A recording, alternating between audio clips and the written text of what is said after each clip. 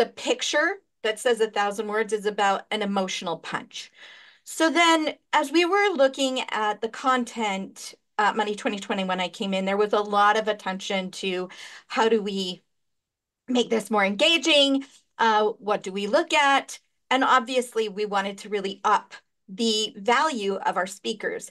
But the other thing that we found was that we would really let things linger, or we would allow certain speakers to really linger on stage out of a sort of respect or an idea that somehow longer is better. Mm-mm. And more respectful to the speaker. Here they've made this sacrifice to travel. They're there. We don't pay our speakers.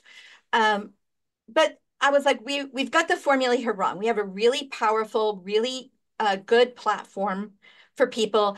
And what we owe them is not the most time. What we owe them is the chance to make the most impact.